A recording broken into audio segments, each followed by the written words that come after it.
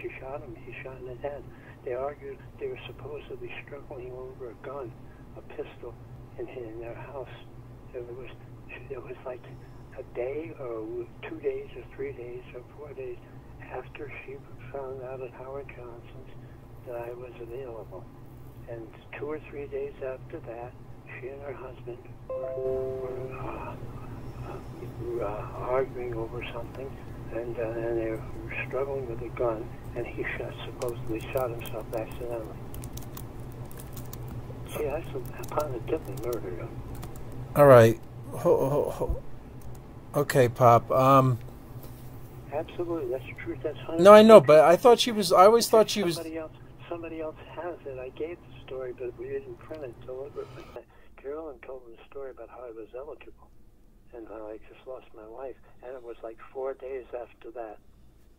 That was at Howard Johnson's. I remember vividly where they were sitting across in the booth, and I remember it vividly, like it was last night. And then 4 days later, her husband shot himself, supposedly. She told me the story a couple of times. She kind of laughed and joked about it.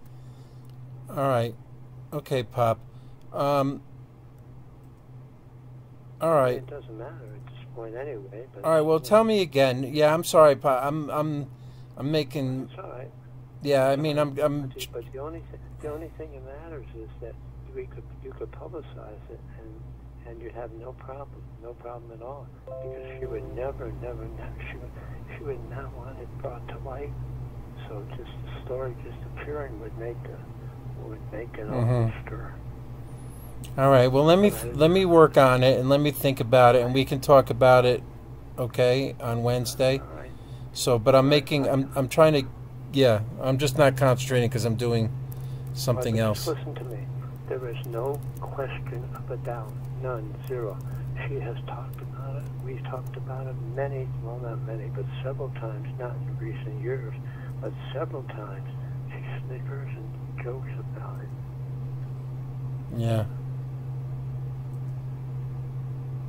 No question about the truth. And knowing her as we do, it's easy for me to understand. She's absolutely vicious. Yeah, I know. All right, Pop. Well, listen, let's talk about it again. Please try to get some rest, though, okay? All right, that's what I'm going to do. I'm going for the 10th time. I'm going to sleep now. Yeah. All right. I'm teasing. No, it's okay. I know. You're having trouble sleeping. I just don't want to make a mistake. I'm doing something financial here with work, and I don't want to make a mistake. I'm sorry I took him. No, you're not. No, you're not okay. I wouldn't have picked up. It's just the guy happened to get back to me exactly when you called. Listen to me. There is no mistake. Like I said, she admitted it to me more than once over the years. We haven't talked about it in years, but years ago, to I don't know what point we talked about it, she described it vividly and told me exactly what. All right, Pop. Showed me some of the maneuvers. All right. Well, listen. I love you dearly. Let's talk about it. Let me just finish this work. You can call me later if you want tonight, if you want, but go to sleep if you can. No more later tonight. I'm going for the 4th time. All right. Go to sleep, Pop. Yeah. Let me just. I don't want to make a mistake. I'm working with some big money here. All right, go ahead. But I got the story. I got it recorded. Okay. All right, just bring it up with me again when we can talk. When I can talk clearly. Yeah, I will, and then I can take some notes and concentrate. All right. Okay. All right, thanks, Dad. All right, love you. I won't be calling you anymore tonight. No, it's okay. It's okay. It's just it's just the wrong. It's just with 4 minutes. I don't want to, I just got this guy to get back to me finally. So. Okay. All right. All right. I'll talk to you. Okay, thanks, Dad. Bye-bye. All right, bye. Good night. Good night. Love you. Love you. Bye.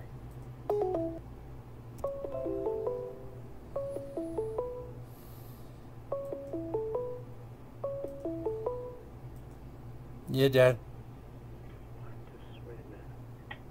Listen, this is very important. It's the last thing I'm going to say to you. You must remind me to help me remember. You're listening to what I'm saying? Yes. I must divorce her because she gets all kinds of benefits if we're married and when I die. You hear me? You got to be. Yeah, no.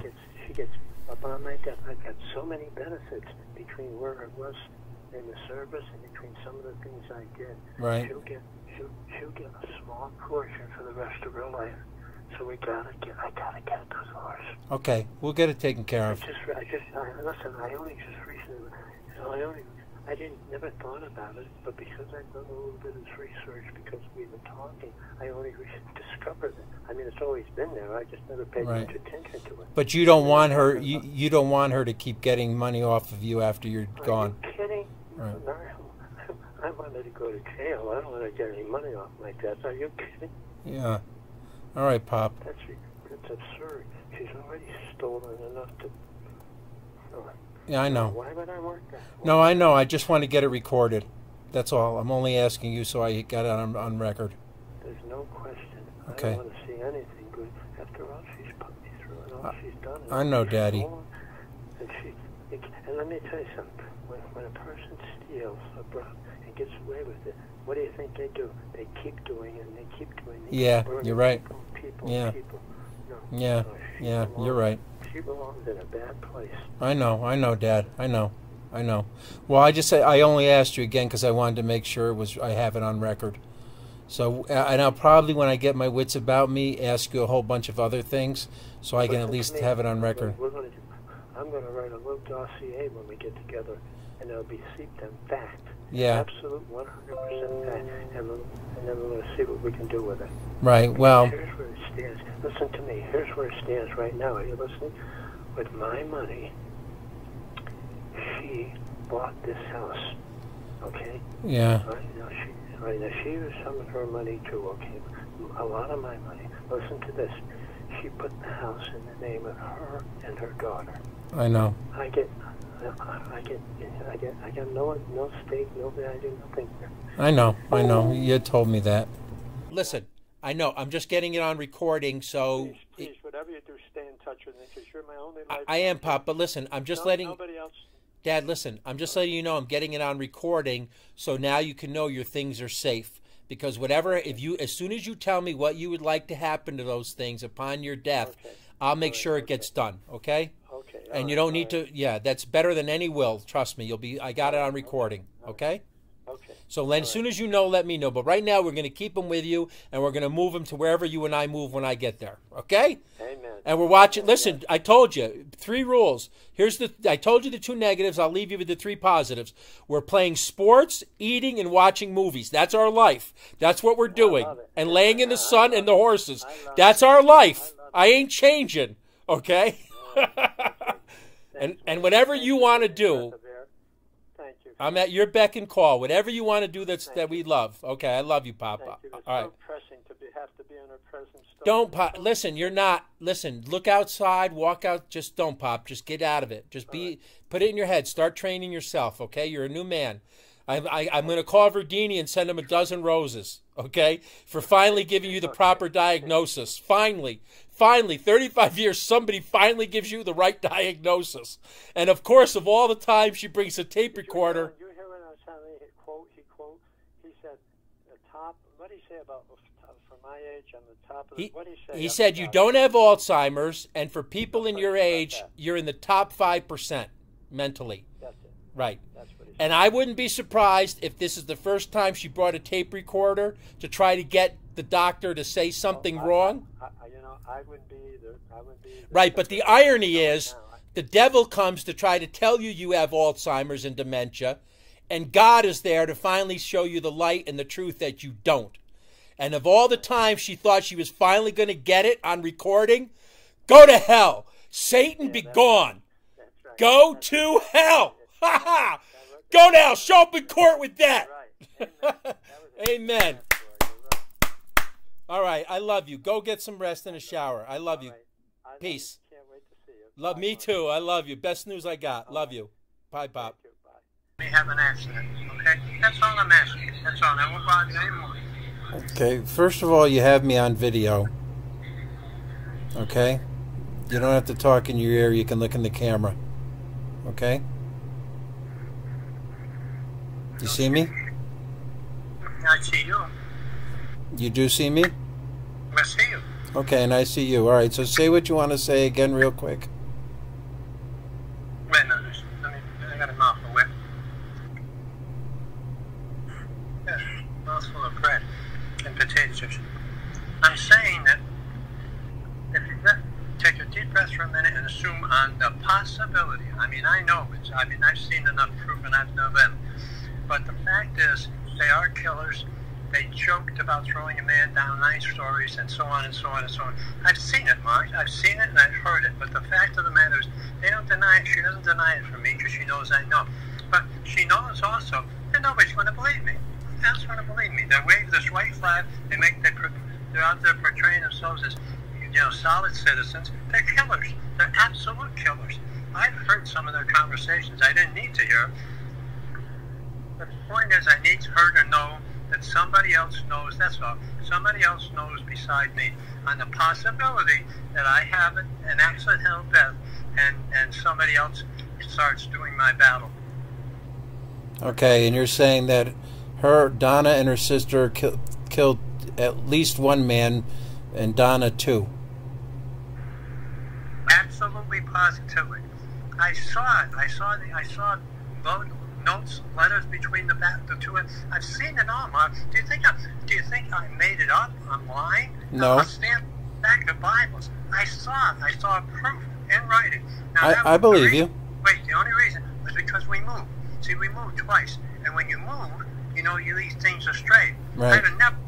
But it was with regard to the 2 moves. It was the time we moved from wherever we were to the first time we were behind the A&P in East Green, or the press shopper there in East Greenbush, or whatever that market, Albany Market. Okay. That's what I encouraged. They misstepped, and she left the box or whatever she left, and I managed to see it fine. Otherwise, I'd have never found it. Okay, and it's the guy from the 9th floor in Los Angeles they threw out the window, basically? That's one thing I know they did. I don't know how many others they did. Right. But yes, absolutely, positively. Okay, and then the other one was Donna shooting her husband after she knew you became available. Mark, zero question about that, Mark. Zero question about that. I mean, right now she laughs about it when she jokes about it.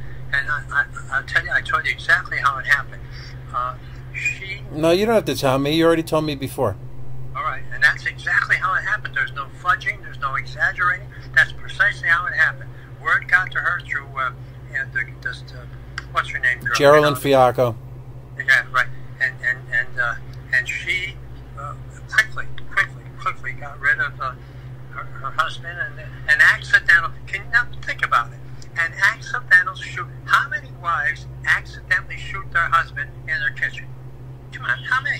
Is that commonplace? It's Right. a little unusual. Right. But nobody made a fuss over it partly because somebody got involved. I don't know if it was even me that did something. I don't know. I think it wasn't me. Well, I don't know. I don't remember. But somebody got involved and made it have just little or no publicity. Very few people. I'll tell you how I knew. I once tried, when I got this motivation here some months ago, maybe even a year, I actually contacted some of the poor guy's family. And one of them told me, one of them talked like hell. They said that they tried to get somebody to look at it, but nobody wanted to look at it. They just wrote it off easy as an accident. Yeah. And I can understand that. She's a killer, Mark. She has no heart at all. She's a pig. Oh, you want to hear something? It's just, I'm so, biggest mistake, obviously, biggest mistake of my life. Right. And I can't, I have to get out of it this time because now that she's got her sister. See, her sister's as bad as Donna is. Her sister's a vicious killer. They will. I absolutely guarantee you that if you leave me alone and everybody leaves me alone, I will have an accident of some kind in the next little bit because I'm making too much noise for them. And what they have to think common sense is, if I keep spouting off, sooner or later somebody might believe me. And I guarantee you that's why Donna went out for a few minutes about 7 hours ago. She spent the last 5-6 hours with her sister. Now what her and her sister doing? What do you think they're doing? Playing games, playing cards, playing checkers?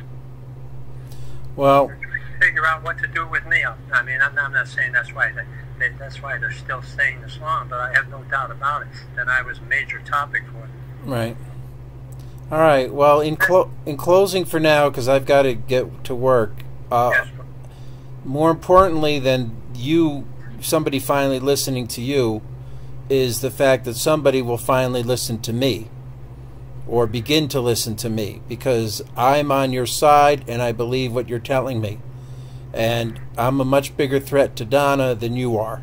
Okay? Oh, no question about that. Okay, so I don't doubt that what you say is a kernel of truth. Now, what I'd like to get accomplished with you, because I'll be there in about a week or less, is for you to follow up on what you said about things as simple as your belongings and, you know, what finances you have left. Because I would do it. No answers about. Well, I know, but you said you would, and then when I said, can you record something, you gave me a lot of back talk and you didn't do it. Wait. Record what? What are you talking about? Record a statement from you saying the date and with regards to the belongings that you have, that should you perish before me, that they come into either my or somebody else's possession. I never have any problem with that. Other than, okay, other than Donna, and obviously her sister. And the same for whatever's left in whatever bank accounts or sports betting accounts you have, because when you die, they will basically, unless you tell me otherwise, and I tell an authority figure or a lawyer, they will go to her and her sister. And I never mind the gambling. All my other accounts, I have this big thing behind my back. Okay. To try to get some relief from the pain. I have no problem whatsoever with that. No. Okay, so in today's date, whatever accounts I've got, I don't know why. Here's something curious and interesting. Not when we moved over. All right, listen. Before you tell me that, let me just finish this. Wait, I'll forget though. I want to let you. She had me adjust or change some of my sport accounts, and she never did that before. And I asked her. I said, "Why'd you have me doing all that juggling around?" And I'll tell you about it in detail, but not now. Go ahead. Okay. Well, the moral of the story is: do you know what today's date is? No. Can you look at a calendar and tell me? Yeah. Let's see. We're in August. It's probably what today is Friday, Thursday, Friday. It's probably about 26, 27. No, it's Friday. Does it look like Friday, August the 19th? August 19th. Yep. Yeah. That's the week. Okay, that's today. It just walked. Yeah. It's August 19th. Yes, it's just above where I'm looking. Okay, so God forbid the day when it comes, if you should perish before me, do you give me permission to take possession of your furnishings that are left in that house, and I'll do whatever we discuss it today or a time afterward, whatever you want? Absolutely. Okay, Positive. you just don't. You would just prefer them not to remain in Donna's possession, correct?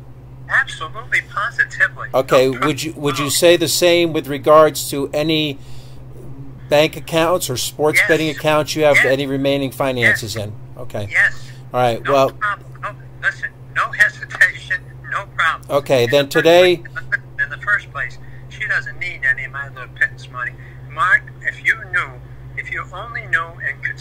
I mean, I have seen the paperwork. She was a multi-million. She was a millionaire. Well. Before we ever moved here, well before. Okay. Well, that's all your money. So let me put. All my money. Let me put an end to this conversation for now and take a break and just say, this is Mark Anthony. Let me ask you one question. Let me finish. Wait. Just let me. You know how old I am. You know what kind of brain I have. Small, medium, large. Do you think that I could imagine or make up seeing? No, let me just finish for now. Let me just finish about money. No, I know it's about the money. You said about her keeping the money, you're doing everything with the money, right? And saving and putting aside and basically having $1 million or in an account or more. Absolutely. That's long ago. I'm not saying that's all my money. Okay, but well. When she worked, she made a lot of money. That all got stopped. And I don't know where her. Wait, I know. One of her husbands, or her husband, had a. Oh, wait a minute. Oh my God in heaven. She took. Oh my God. What the hell? I remember we talked about this before. She took out an insurance they had on her husband. She had like 4 months before he died. She took out his family started to try to make a little case of that, but nobody wanted to hear them. She took out an impressionable number, insurance number on her husband within 3 or 4 months. It was either one or the other. It was three. Okay. Well, now that to me answers a lot of questions onto why you think she had wealth before she met you, because the wealth, she didn't accumulate a lot of wealth from working at Emma Willard. But yeah, right. I don't doubt from an inheritance and an insurance policy. Right. She got insurance policy. She told me, she showed me, she didn't show me the exact policy. She laughs and told me about it more than once, Mark. She had an impressive, I don't know what number, but she had an uncommon amount of insurance. And let me tell you something. No. Listen carefully, because it makes sense. When she was asked by one of the insurance, somebody was trying to help her as a friendly gesture. Well, honey, you're just you and him. You don't need much. You don't need much. You know how she bought enough more than. I mean, you can buy as much as you want. Like I said, it was just a friendly advice. Listen carefully. This is 1,000% accurate. You know what the insurance, when she told the insurance fellow that he fools around with guns a lot. Oh, you got to be kidding. Go ahead, continue. He he really did, incidentally. He did a little bit, but he had like 2 revolvers or he had 1 revolver and 2 rifles, or 2 rifles and 1, whatever it was a combination of 3. He had 2 of one and 1 of the. He liked guns, and she knew that. And don't you understand? That's how he died. Accidental shooting. You think here's a guy hunts, does everything, physically looked fine, not overweight, and he had 3 guns, and he accidentally shot himself in his house with him and her alone. Come on. Right, and you're saying when she took out the insurance policy, she explained to the person that he does use guns a lot, and who knows, maybe something could. Because she took out an inordinate amount. Right. For a couple, they were in the category they were in. It's just whoever they bought the insurance from. It was a reasonable question. I think. I think in 100%, maybe at least half of those insurance people, maybe 40%, maybe 60%, might ask the same question. You're a simple couple. You're a simple couple living here in this little house, and there's no danger around us. Why would you need so much insurance? Right. Okay. All right. Well, listen, that answers a lot of questions. And again, in closing on this, just so you know. I'm making notes, though, because I thought I told you this before. No, you didn't. And that answers a lot of my questions, because, again, I know she didn't accumulate, regardless of your dispute of it, a lot of money from working at Emma Willard. But to get an insurance policy. Listen, I'm not saying she accumulated a huge amount. But right. The point is, she accumulated it. Well, let me finish speaking. Right. Put it in the interest from it. Right. Now, so between insurance, inheritance, and interest, she had some money going into meeting you. And there's no doubt any simpleton can look at the fact of all the money that you had in your lifetime, properties and possessions, and since you met her a few days ago, would have been August, whatever you guys got married, you've lost basically all your wealth. And she's right. And while you lost a home, she now has one completely in her name, paid in cash. While you had a fleet of automobiles, you own none, and she owns one. While you don't go anywhere, she's traveled and is planning on traveling again many places throughout the country. While you barely have one account with $5,000 or less savings, you have evidence and have seen she has hundreds of thousands of dollars, if not more, in her accounts, of which you, right, and again, you have access to basically nothing, including your own accounts. She has control and access to all the other accounts, every account, basically with your and her name. As sick as it is, that's right. An accurate, complete story. You have, right, and you no longer have any businesses. Right. You subsist on Social Security that apparently, it seems, yours, we don't know where her Social Security payments and money goes. She gets basically an amount a little bit less than yours, but yours, she's always demanding. You never, hardly ever demand her payment for anything, her Social Security. Right. Right. Okay. All right. Today's August the 19th. This is Mark Anthony DiBello finishing up his conversation with his father, Anthony Francis DiBello, correct? That's absolutely Amen. correct. All right. God bless you, Dad. Correct and accurate. Okay. I'm putting an end to this recording at 16 minutes on this day.